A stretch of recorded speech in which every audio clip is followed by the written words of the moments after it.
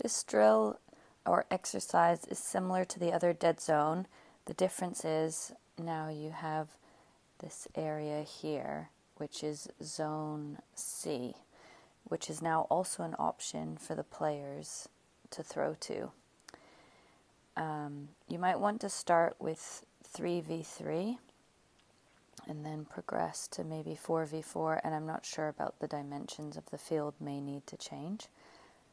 The difference with this one is now the players can also throw into this area.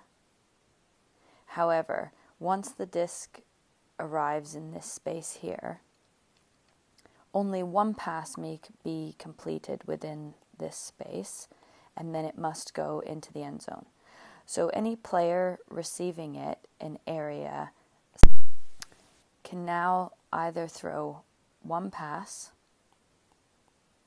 to someone else in this area, or they can throw it straight into the end zone to someone here. The difference is if this player, if the disc goes this way, this player now may only throw it into the end zone. There are 3 to 5 chances on offense.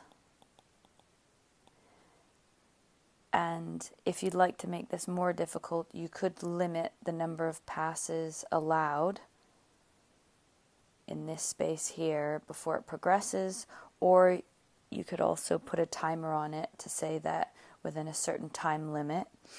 So you could have a time limit to say that a shot to the end zone for a score must happen within this certain time, or it's a case of a total of 10 passes to complete.